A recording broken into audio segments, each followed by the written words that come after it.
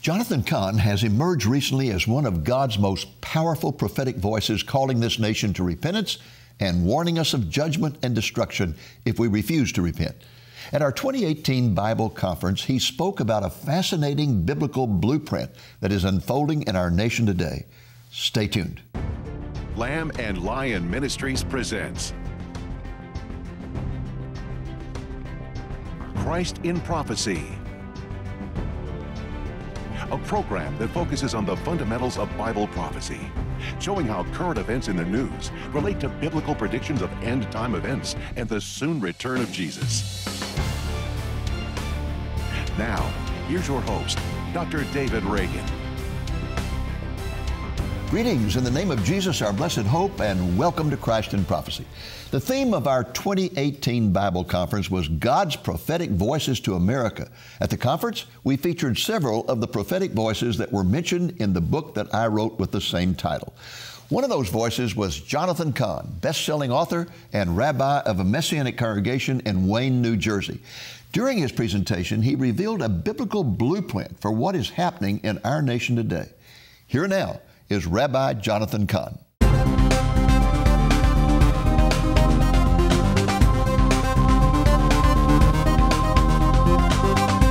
Shalom. No, I'm sorry, I'm in Texas. That's wrong. Shalom, y'all. There are rule books I have here. I bring you greetings from the Promised Land, New Jersey. I flew in. Listen, it's my honor to be here.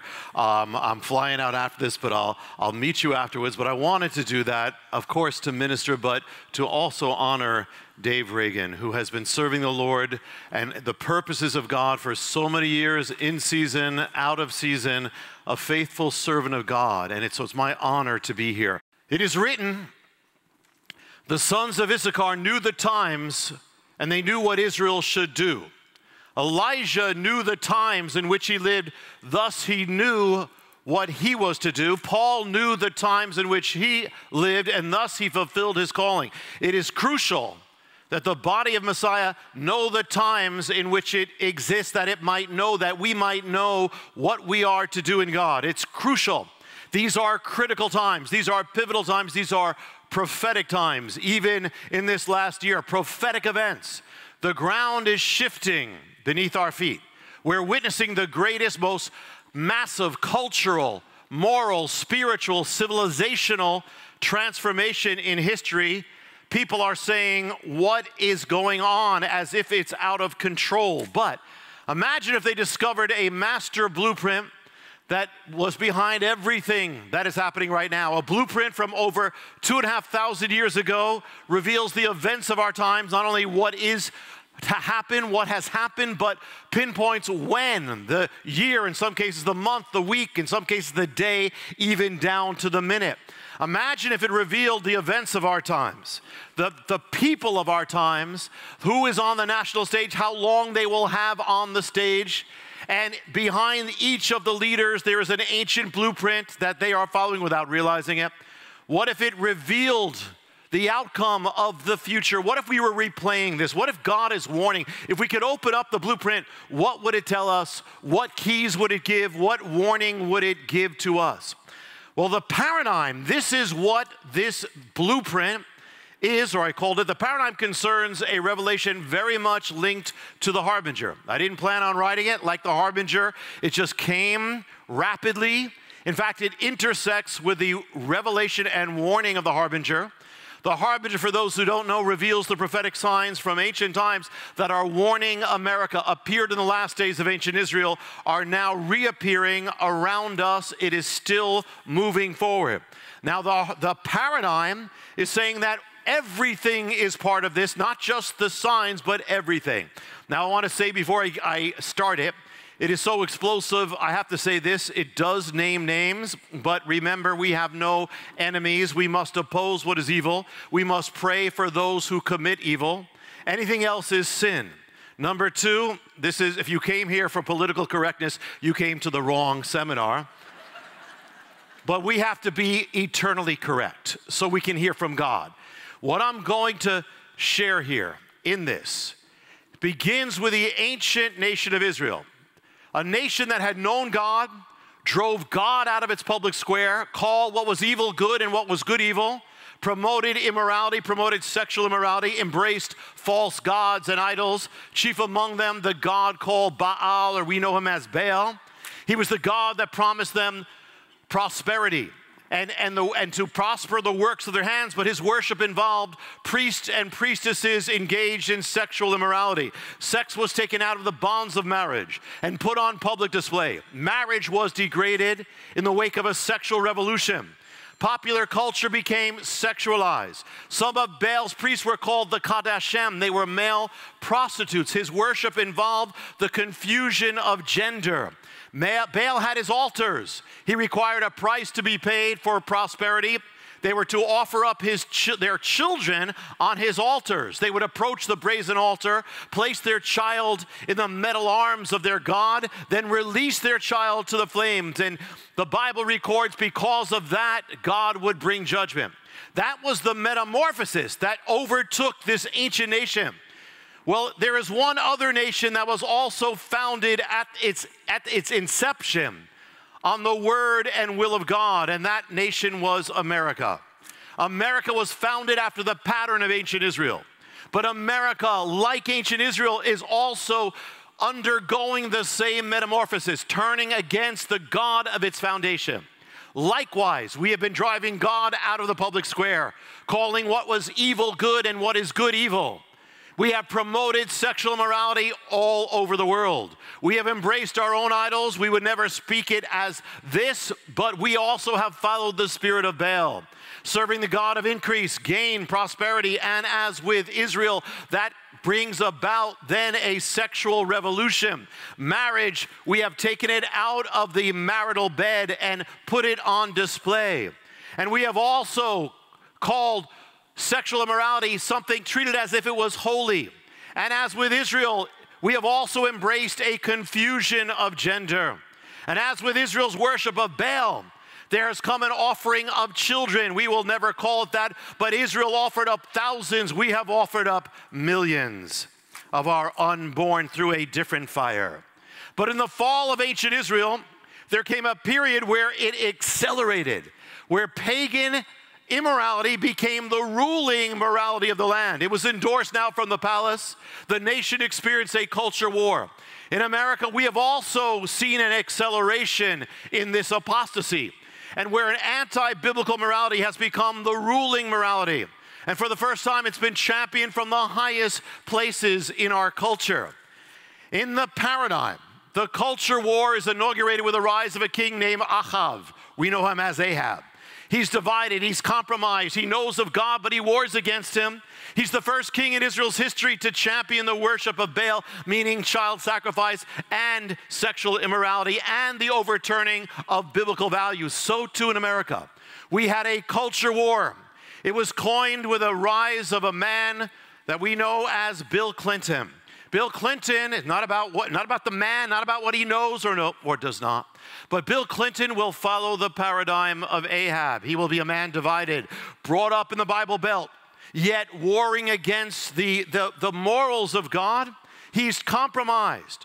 Ahab was the first king to champion the offering up of children. Bill Clinton was the first president to champion the offering up of children in abortion. He became the first president. His time in office was linked to sexual immorality. As Ahab sought to redefine biblical values, Bill Clinton would make a statement saying, "We are redefining the unchanging values that have guided us from the beginning." In a chapter in the book called The Days of the King, the question asks, how long was Bill Clinton on the national stage? When did his rise to power begin? Began when he became governor of Arkansas. That was the January 1979. It ended with the end of his presidency, January 2001. How many years of Bill Clinton? 22 years of Bill Clinton. In 1 Kings, it is written, Ahab, son of Omri, reigned in Samaria for a period of 22 years. The years of Bill Clinton follow the years of King Ahab. But Ahab wasn't alone, and neither was Bill Clinton. In the chapter in the paradigm, it's called The Queen. A new figure enters the stage. Again, it's not about the person, it's a sign. Her name is Isabel. We know her as Jezebel. She grows up in a cosmopolitan culture, liberal values. She's the daughter of the priest of the goddess Astarte. She worships female power. She will marry Ahab, move to his land. She will never adopt the values of Israel. She'll see conservative values as something to be warred against. She will incite her husband to do the same. Hillary Clinton will follow the paradigm of Isabel, the ancient queen, without knowing it. According to the paradigm, she grows up in a cosmopolitan culture, Chicago. She venerates female power. She marries Bill Clinton, moves to the Bible Belt, never adopts traditional values. She sees those values as something to be warred against. She, as Jezebel, made her goal to turn over the deep-seated religious beliefs of Israel for the worship of Baal. Hillary Clinton would actually make this statement. She said, deep-seated religious beliefs have to be changed. Why? So that abortion can expand. As Jezebel became the chief advocate of child sacrifice, Hillary Clinton has become the chief advocate of abortion in America. In fact, it's not opinion. Planned Parenthood voted her the abortion champion, not of the year, not of the decade, of the century.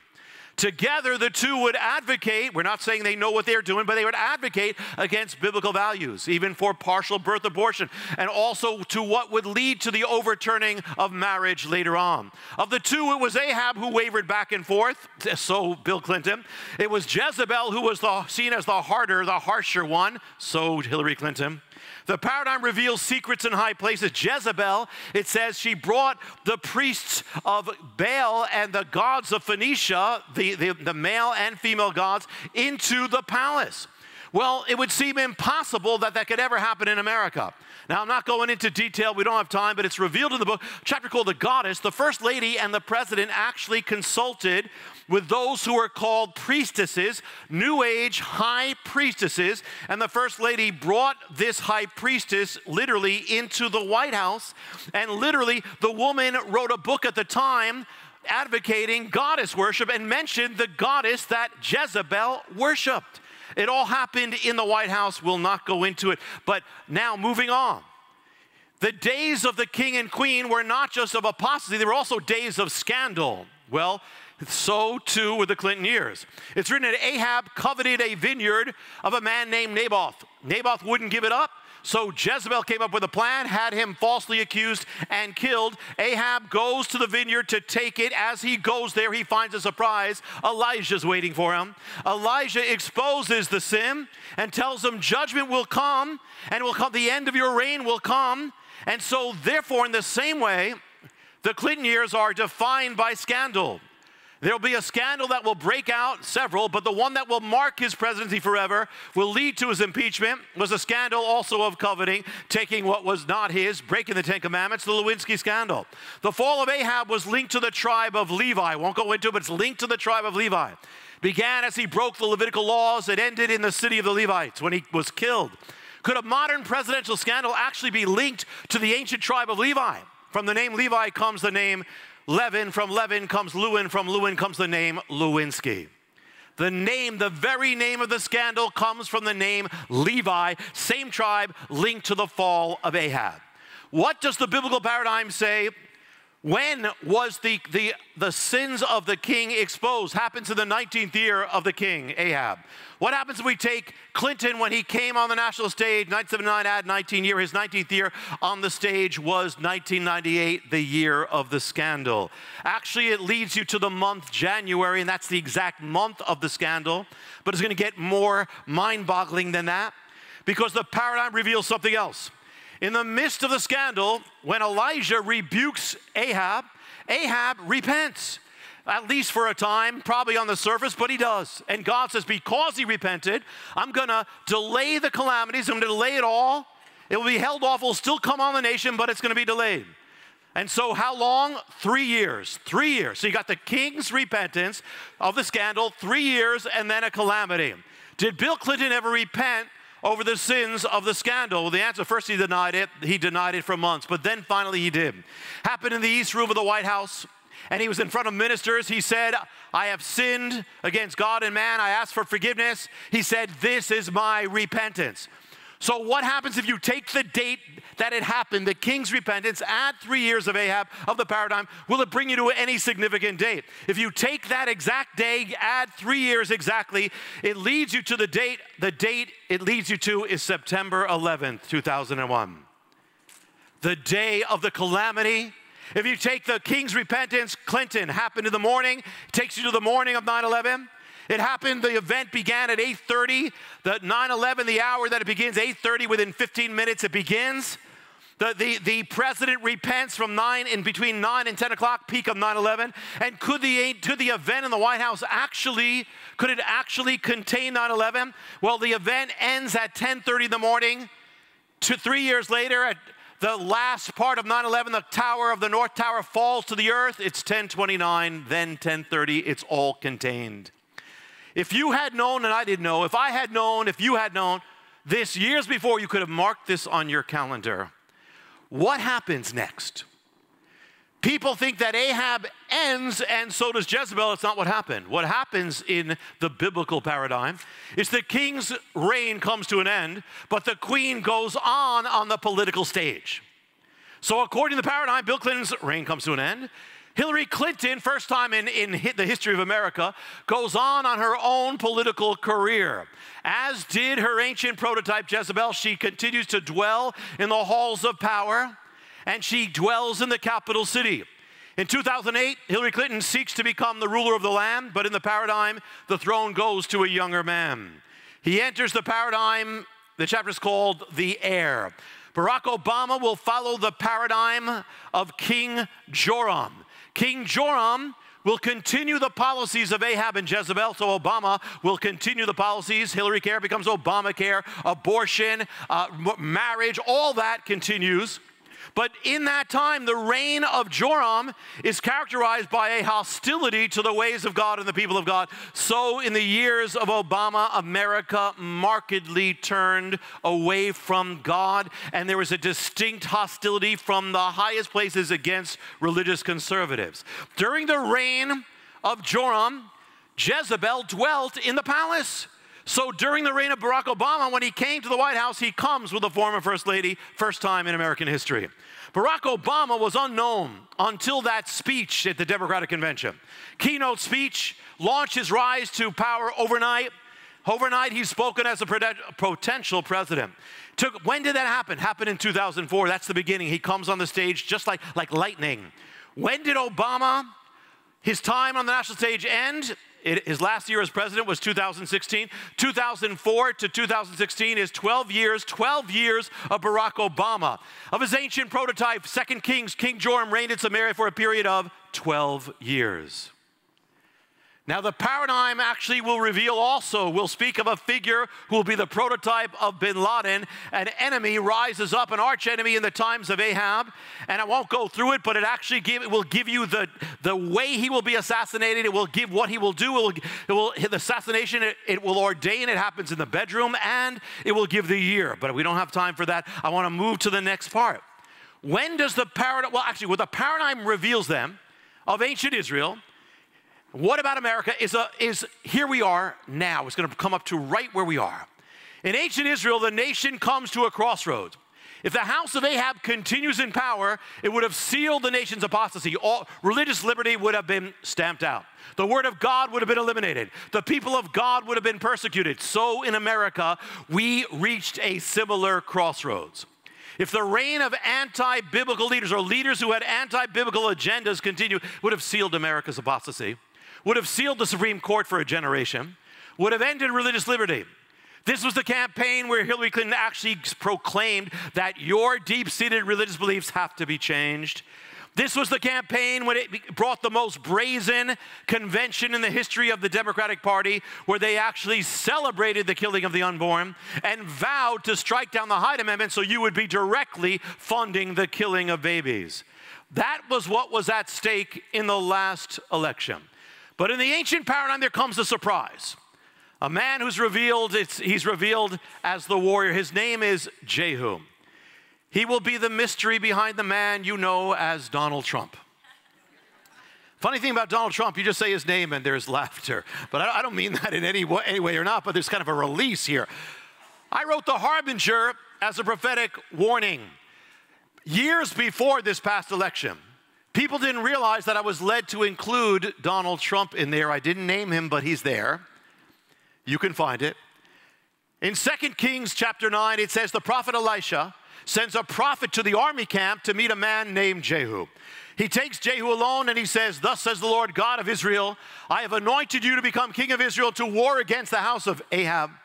The mystery of Donald Trump is found in Jehu. Donald Trump, as far as America is concerned, as far as Israel is concerned, you have Cyrus. As far as America, Jehu. Jehu was not a politician. Donald Trump was not a politician. Jehu was a fighter. Donald Trump's a fighter. He fights with everybody. Jehu was not a gentleman. Well, Jehu was kind of wild, kind of out of control. You never knew what he was going to do next. Do I have to say anything? Jehu would come on the national stage suddenly and shake up the status quo. So too would Donald Trump. Jehu will begin a race to the throne of Israel. Donald Trump will begin a race to the throne of America. Jehu had not lived a godly life, neither had Donald Trump. But now this warrior is used to spite himself for God's purposes in this moment. Jehu mounts up his chariot, heads to the royal city. On the way, the watchman sees him coming, and he says, the driving is like that of Jehu, for he driveth furiously. Donald Trump, you want to describe his race? Well, the word in Hebrew is not just furious. The word in Hebrew is also crazy. He will drive, the driving of the race to the throne is crazy. In fact, some of your Bibles say he driveth like a madman. Well, that was the race. Yet Jehu gets there. In his rise to the throne, listen, Jehu, the warrior, will come head-to-head against the former first lady. But there will come a showdown at the end. The paradigm says, well, therefore you have Donald Trump, you have Hillary Clinton, you got the warrior, you got this fighter, and then you got the former first lady, head-to-head. Now, if you remember, all the polls were saying Hillary Clinton was going to trounce Donald Trump. But the ancient paradigm said something else. It says, when the warrior comes against the former first lady, it will be the warrior who will emerge triumphant. Now, Jehu was also a judgment on King Joram's rule. There is a covenant goes back 4,000 years. You know it because you love God here and you love prophecy. Whatever you do to the Jewish people shall be done to you. A year before the American election, there was an election in Israel. Benjamin Netanyahu was running for re-election. Obama intervened, if you remember. He sought to stop Netanyahu from being elected, try to overturn his stand, everything. But he was not successful. Netanyahu, kind of like this last election, it was a surprise, he won. And it's funny because all the liberal media was celebrating that Netanyahu was over. And then all of a sudden CNN went black, nothing. There was no reporting. Finally, Netanyahu said, listen, they're not going to report it. I'll report it. I just won. But the thing is, whatever you do, so here, get this. If you intervene in the election of the nation of Israel, God will intervene in the election in your land.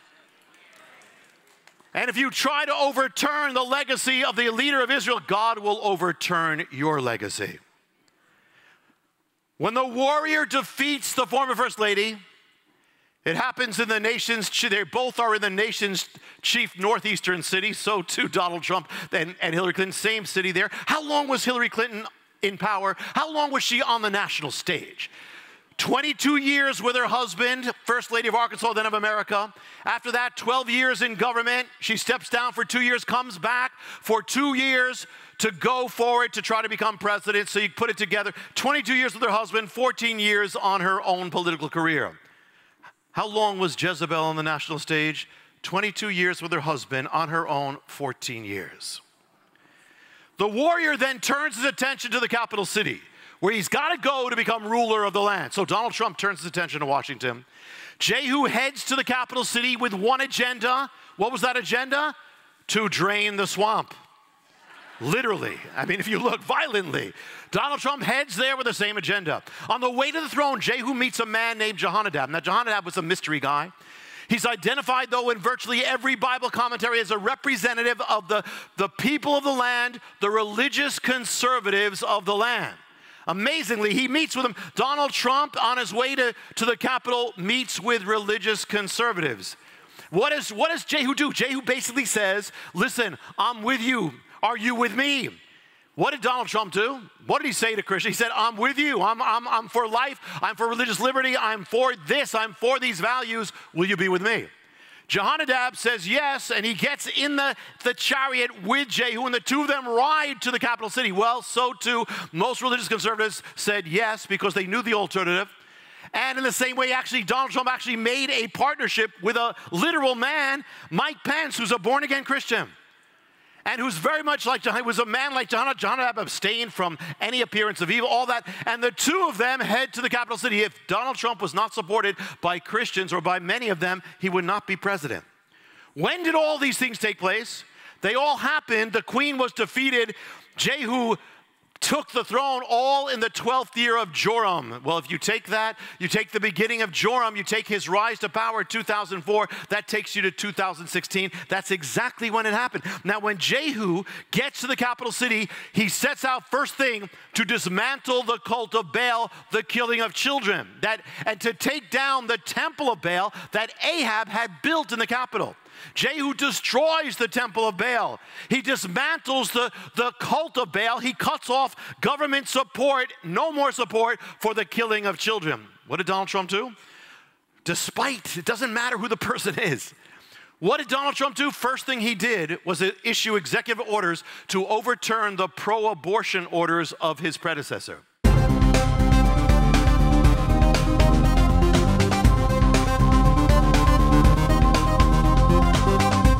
Folks, I'm so sorry we have to cut here, but that's all the time we have left. You can get the rest of his message on our 2018 conference video album that our announcer will tell you about in a moment. Well, that's our program for this week. I hope it's been a blessing to you, and I hope, the Lord willing, that you'll be back with us next week. Until then, this is Dave Reagan speaking for Lamb and Lion Ministries, saying, look up, be watchful, for our redemption is drawing near. A complete copy of the presentation you have just viewed is contained in our 2018 conference video album, together with the other 5 presentations that were made at the conference. They're provided on 3 DVD discs. Each presentation runs approximately 50 minutes in length for a total of 300 minutes of video footage. Along with Dr. David Reagan's presentation, the speakers include Robert Jeffress, pastor of First Baptist Church in Dallas, Texas. He speaks on heavenly rewards, telling about the importance of the rewards, the types of rewards, and the basis for them. Billy Crone, pastor of Sunrise Baptist Church in Las Vegas, Nevada, and founder of Get a Life Ministries. He speaks about the hope for a last days revival. In the process, he presents a powerful challenge to the church to arise from its lethargy and start proclaiming the gospel with boldness. Jan Markell, founder of Olive Tree Ministries in Minneapolis, Minnesota, and host of the nationally syndicated radio program Understanding the Times. She gives a shocking presentation about the mockery of Bible prophecy that exists within the church today. Bill Koenig, member of the White House Press Corps and founder of the internet news service called World Watch Daily. He presents an insightful overview of national and world events from a biblical perspective. And Jonathan Cahn, best-selling author and rabbi of a Messianic congregation in Wayne, New Jersey. He reveals a biblical blueprint for what is happening in our nation today as it shakes its collective fist at God. The album could be yours for a gift of $25 or more, including the cost of shipping. Just call the number you see on the screen Monday through Friday, 8 a.m. to 5 p.m. Central Time, or place your order through our website at lamblion.com. Thank you for joining us on today's Christ in Prophecy, a presentation of Lamb and Lion Ministries, a non-denominational ministry dedicated to teaching the fundamentals of biblical prophecy and proclaiming the soon return of Jesus.